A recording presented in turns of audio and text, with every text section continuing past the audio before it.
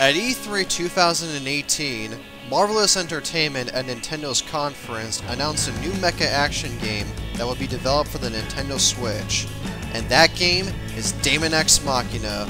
And it's looking really fucking kick-ass, I can tell you that. Now granted, there have been a couple of mecha games in the past couple of years, such as Titanfall, Mecha Warrior, and so on, but this type of mecha game is a game we haven't seen in quite a while, in that it marks the return of the gameplay style that was found in the Armored Core series, with its heavy focus on action and customization of the mechs themselves. In fact, the game's producer is actually someone who's worked on the Armored Core series, mainly Armored Core 4 and 4 Answer. It also features music from video game composer Junichi Nakatsuru, who has worked on the Soul Calibur series and the Ace Combat franchise beforehand. But we're not here to talk about those two individuals. It's all about this man, Shoji Kawamori. For those not in the know, Shoji Kawamori is a famous mecha designer that has worked on various video games and television series in the past. You might have also seen his name in the opening and ending credits to Devil May Cry 5, as he designed the Devil Breaker weapon as well as all of its variants for Nero in the game. He's a legendary mecha designer, up there with the likes of Kunio Okawara and Yutaka Izubuchi. What the man is best known for are his transforming mecha and how they're able to be practical in the series they are from. In fact, he has a major in design engineering that he took in college, which explains quite a lot about the quality of his designs and how they function. What I aim to do with this video is to give a rundown of the man's career as a mecha designer, by highlighting his most notable contributions to the mecha genre. So let's not waste any time. This is Getting to Know Shoji Kawamori.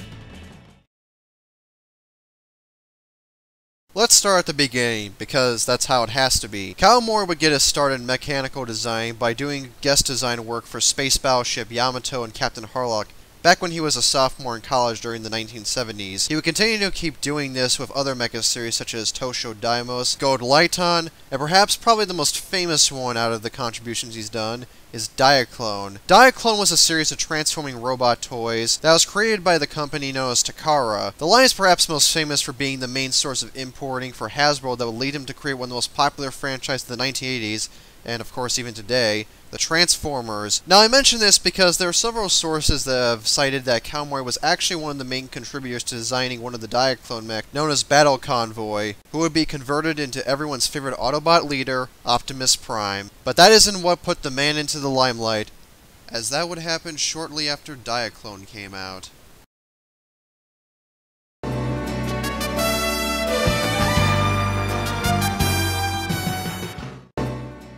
In 1982, Kawamori, as well as several other talented individuals, would create a series that would not only help shape his talents as a mecha designer, but also would end up being one of the most important and biggest mecha franchises of all time, and that is Macross. Macross is a series that spanned over several iterations. It consists of the original Super Dimension Fortress Macross, the film Macross Do You Remember Love, Macross 2 Lovers Again, Macross Plus, Macross 7, Macross 7 Dynamite, Macross Zero, Macross Frontier, and the most recent entry, Macross Delta, as well as several manga series and video games that act as either retellings of one of the various stories, an original story set within the canon, or a celebration of the entire franchise as a whole. Macross would also be adapted into the West as the first part of the television show known as Robotech, where it gained a lot more recognition outside of Japan, but that's a story for another time. But no matter what, all of them focus on interstellar warfare, romance, understanding of one's culture, and of course, transforming jet mecha. There's several mechs in the Macross franchise, like the Destroids, the Proto-Devilians, and a bunch of others. But the most iconic one of them all, and what defined the franchise, are the Valkyries. The Valkyries were some of the very first transformable mecha, as well as the most famous example of transforming fighter jet mecha. Every single Valkyrie consists of 3 different modes. Those are Jet Mode, Gerwalk, and the Batroid mode. However, they're also rather customizable, being able to wear battle armor, sound booster packs, and so on to enhance their technical prowess. Remember when I mentioned Transformers early on? Well, the VF-1J was actually converted into the Autobot known as Jetfire, though over time, Jetfire has gone through several different design iterations, some of which would actually pay homage to his Valkyrie origins. Kawamori has always been the father of Macross ever since its conception, and has usually been very much involved with each iteration of the franchise. The only Macross entry that did not have his involvement was Macross 2 Lovers Again. There have been also other mecha designers that have contributed to the series, such as Koichi Ohata and Kazutaka Miyatake, but Kawamori has done most of the design work that's been present throughout the series. Now there is a lot to say about Macross, as it is the most important series that Kawamori has ever worked on, but we got several other series to talk about throughout the man's career.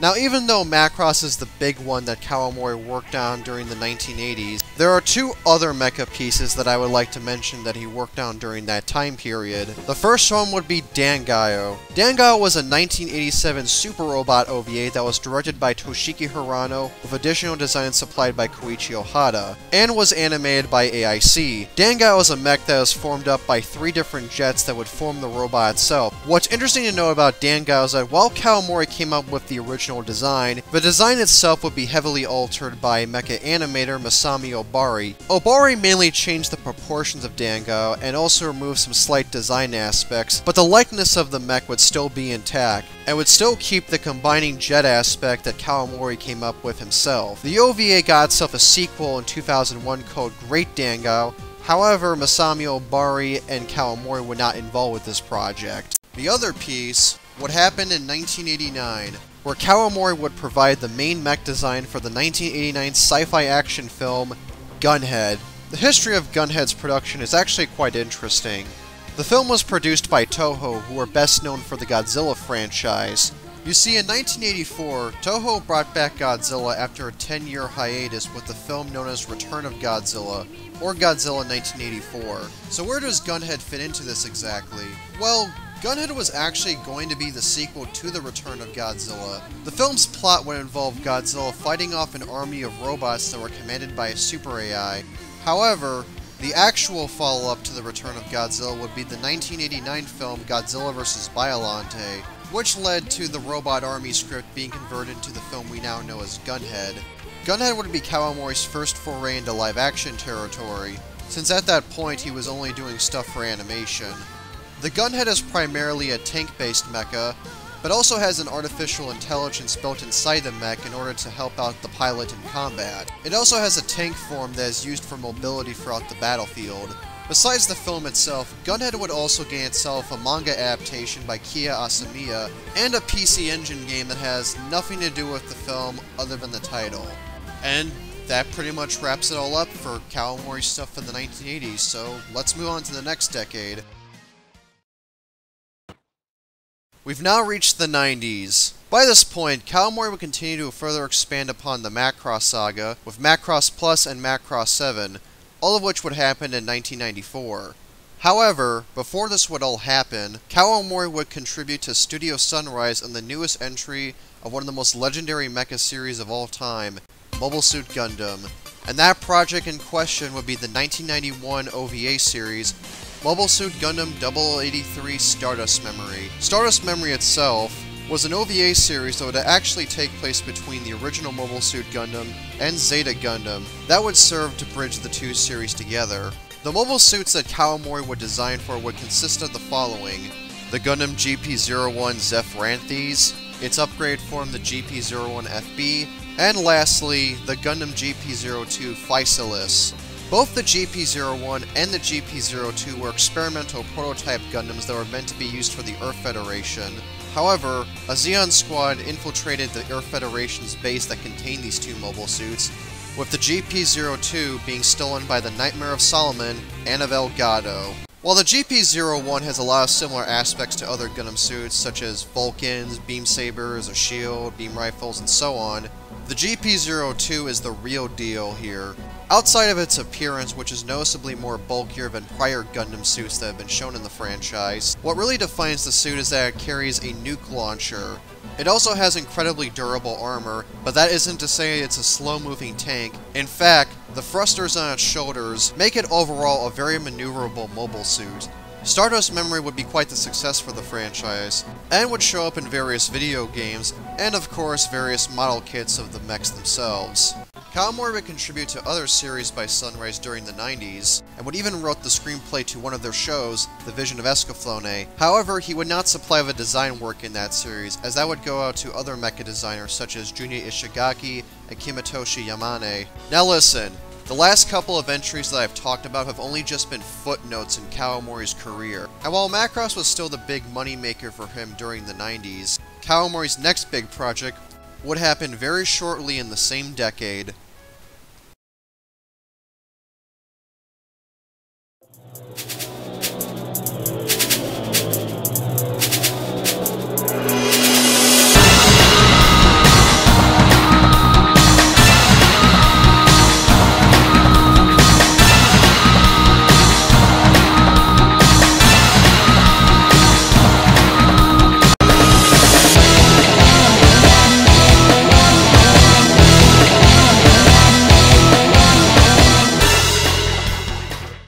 In 1997, a game developer by the name of From Software, who at the time was best known for the Kingsfield series, would put out a video game on the PlayStation 1 that would not only be the game that would put them on the map of the industry, but it would also mark the start of one of the most famous mecha game series. And that game was Armored Core. The setting of Armored Core takes place in the post-apocalypse, where humanity itself is struggling to cope with the fact that the rest of the world is completely devastated. What does rule the rest of the world are various corporations that fight each other for various reasons or another, whether it's for money, competition, global domination, and so on. However, because of the various corporations fighting for each other, this offers up various job opportunities for a group of mercenaries who work independently from the corporations, known as the Ravens. And how do Ravens get their job done? By piloting special types of mechs known as Armored Cores. The main draw of Armored Core, you know, besides being able to blow shit up with your mech, is found in its highly extensive customization. You can create a regular human-based AC, one that is basically a tank, a hover-based one that is built around speed, you name it. The possibilities are practically endless when it comes to this. The games would have several Armored Core units that would become very iconic throughout the series' run, with the most famous one being Nineball. Nineball made its first appearance in the very first Armored Core back in 1997, and has gone through several iterations throughout the years. The most advanced one would have to be Nineball Seraph, appearing in the third game in the series, Master of Arena. What makes this iteration of Nineball stand out from the rest is the fact that it's able to transform itself into a jet. Now, Kawamori's involvement throughout the games has been around since the very first one on the PS1, and has worked on most of the games in the series. Kawamori would design each and every single individual AC part, from the first game all the way up to Last Raven. After that, Kawamori would not be the main designer for all the AC parts found in the later games in the series, but the man himself would return to design one particular AC unit that would be a favorite for Armored Core fans. And that Armored Core would be White Glint, from Armored Core 4 Answer. Armored Core would prove to be a huge success for From Software, and would be the series that would put him on the map in the gaming industry, with Armored Core Verdict Day being the latest game in the series. Kawamori in the 90s would also experiment with other mecha video games such as Omega Boost and Techromancer, but in the gaming world, Armored Core would be the video game series that would practically define Kawamori's legacy in the video game world, and would introduce a whole new generation to his design work throughout the 90s and the 2000s.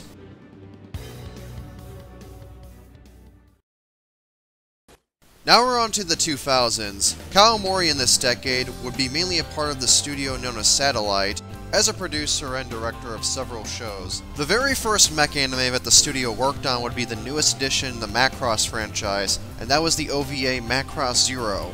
This OVA itself is pretty notable because it is the very first Macross show to fully incorporate CGI mechs in its series, and would later continue on throughout the rest of the franchise. Now, of course, at this point, Kawamori would be still working on Macross in this decade, as well as Armored Core, but there are two other important mecha series that came out in this decade as well. This show itself would not only be one that Kawamori would do the mech designs for, but it would also be the first mecha series that Kawamori would create since the original Macross back in 1982.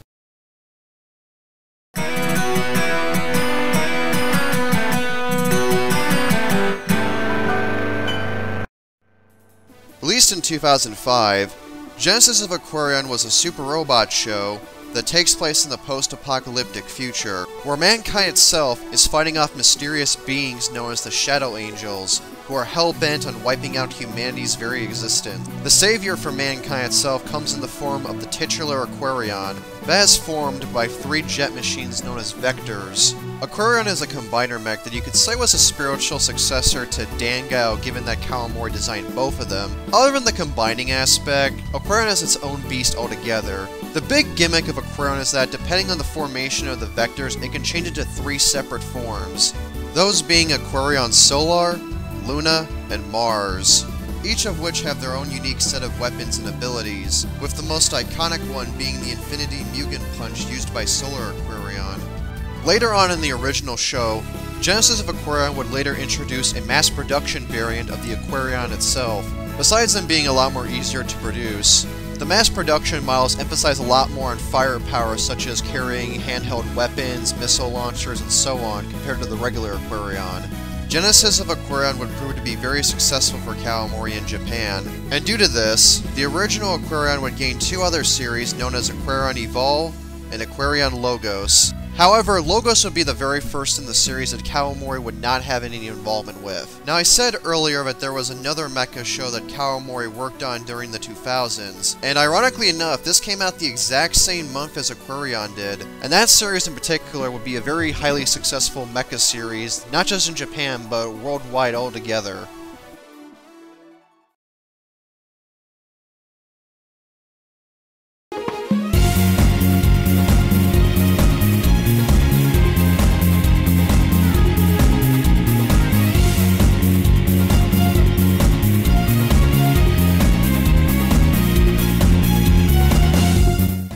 Eureka 7 started airing on April 17th of 2005. The show was animated by Studio Bones, who in terms of mecha stuff was best known for animating Razafon and Mars Daybreak. The show follows Renton Thurston, a kid who aims for adventure to get out of his mundane life. One day, he comes across a mysterious mech known as the Nirvash Type 0 that crashes into his home. He then later finds out that the Nirvash is piloted by a girl called Eureka, who's part of the Gecko state in which they partake in fighting off the United Federation. The mechs in Eureka 7 are referred to as LFOs, and the first thing you may have noticed is that these things use friggin' surfboards.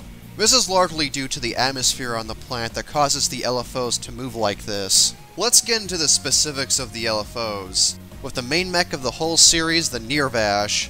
Like most of the LFOs, the Nirvash can ride on a surfboard, but it also has the ability to transform into a car. During the midpoint of the series, the Nirvash itself will get an upgraded form called the Nirvash Mark II that would allow itself to turn itself into a space jet. Now that's the Kawamori we all know for sure. There's a bunch of other LFOs present in Eureka 7, such as the Devilfish and the End.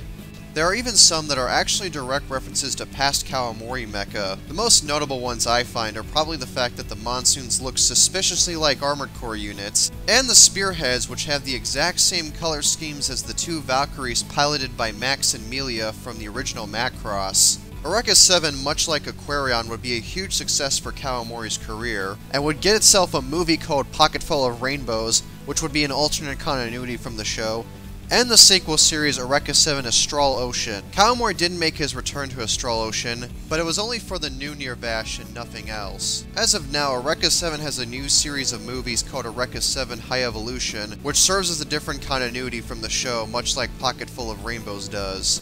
After Genesis of Aquarion and Eureka 7, Kawamori would create a bunch of other mecha shows while working at Studio Satellite. These would include shows such as Nobunaga the Fool, M3, and Jushinki Pandora, or as it's known in the West as Last Hope for some reason or another. Kawamori would also contribute to various toy lines later on in the 2000s, like Lego's Exoforce line and Gyrozetter.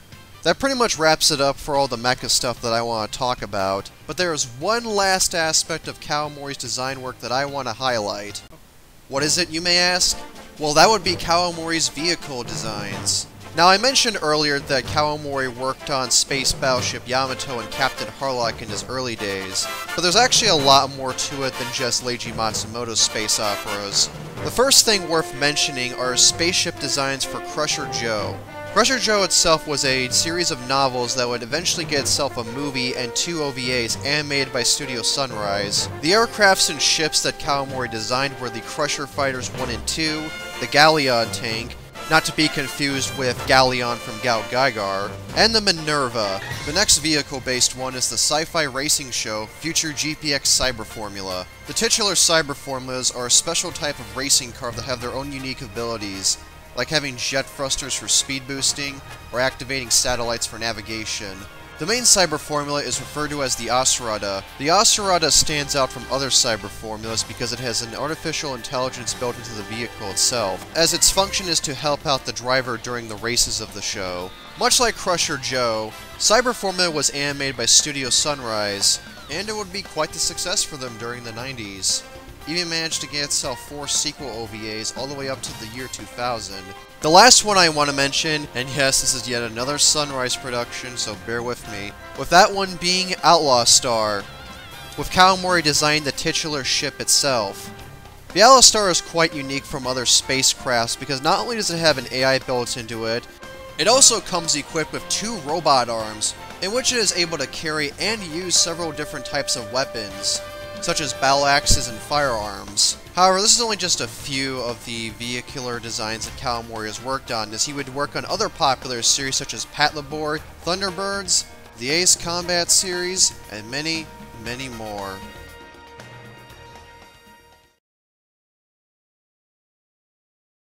Well, that pretty much wraps up Kawamori's design work, as I feel I've covered all that I really needed to. Now, there is one mecha show that Kawamori supposedly worked on that I didn't talk about or really go into, that being Gordian. This is not because of the fact that I didn't want to talk about it, in fact I would've. It's just that the show doesn't have a lot of information that suggested that Kawamori worked on it, largely due to how obscure the show is, but I'll mention it here just in case. Anyways, I hope you found this video on Kawamori's work informative and maybe have gained an interest in some of the things he's worked on. I'm a huge fan of Kawamori's design work, and that also goes double for some of the things he's worked on, with my favorites being Macross and Armored Core. But I also have a huge soft spot for Gunhead, Eureka 7, and Aquarion as well. I'm definitely looking forward to Daemon X Machina when it comes out, even though at the time of this video is released I don't actually have a Switch. That is, until the game gets ported to other platforms as well. With that said, take care, and have a good one.